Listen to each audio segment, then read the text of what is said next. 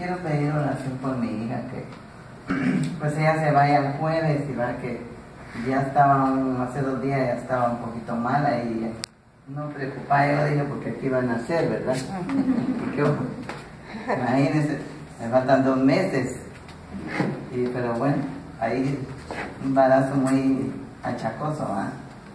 Y entonces, pero gracias a Dios ya se siente mejor y pues va a viajar y que el Señor la lleve con bien y pues ya llegando allá que pase lo que pase, ¿verdad? Aquí no va. Ay, qué bueno Chicago ese, pero no va. Imagínense, no. Aquí puede pasar también. Nosotros que no tengan el avión, ¿verdad? No, primero.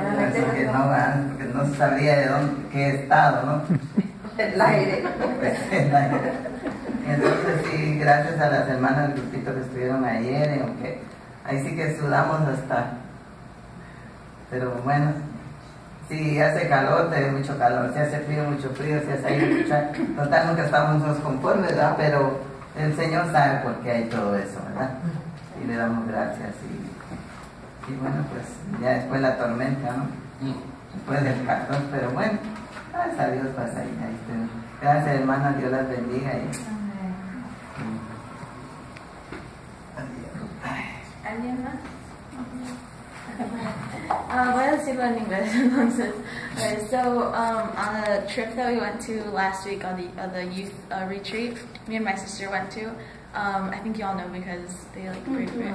And so we went to the youth retreat last week, and basically like what they did was that it was a 5-day retreat, and throughout those 5 days they did a collection for mission. So they collected money from the youth to give to missionaries to go around the world and like preach the gospel. And it was just 1 week. They separated the youth retreat into week 1 and week 2, and we were week 1. And so basically, the pastor that brought together the convention, he was told by God that youth would be able to raise $50,000 to give to missions. And so our goal for week 1, we split it into 2. So each week would have to give at least $25,000 to give to missions. And instead of raising just $25,000 on week 1, we raised $27,000 to give to missions. So yeah, and we were told by our pastor that that on week 2 they already raised more than we did. So we were just I'm really thankful to God that he was just able to work through the youth.